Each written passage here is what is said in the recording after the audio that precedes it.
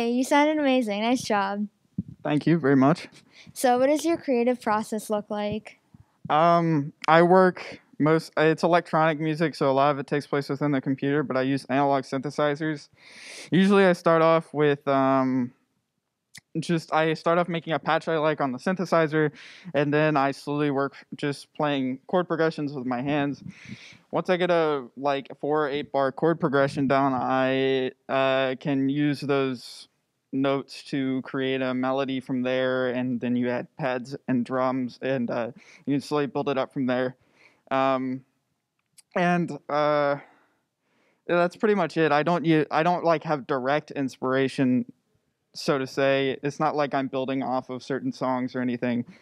Uh, that's essentially the end of the answer, I guess. That's incredible, though. So, do you have a favorite song to perform? I have not performed anything actually besides this event. Last year I did participate in the Battle of the Bands, but it was very like amateurish, and it was my first, and it was with my first alias, and so yeah, this is my first performance. But I would suppose I guess my favorite song here to perform is After Image. I think playing with the parameters on After Image is really fun. It sounds different every time. Um, yeah. Yeah, for sure. So, do you have any final thoughts or any message for the viewers?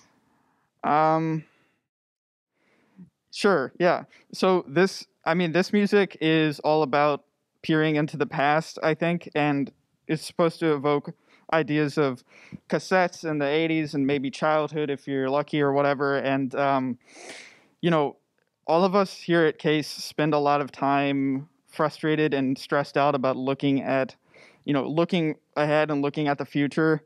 And sometimes I think it's good to just take a break and look at the past instead. And I also think the past holds a lot of answers to what the future entails.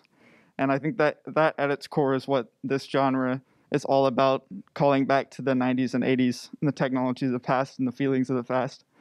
And don't forget to bathe in that sometimes. I love that. Thank you so much. Hmm.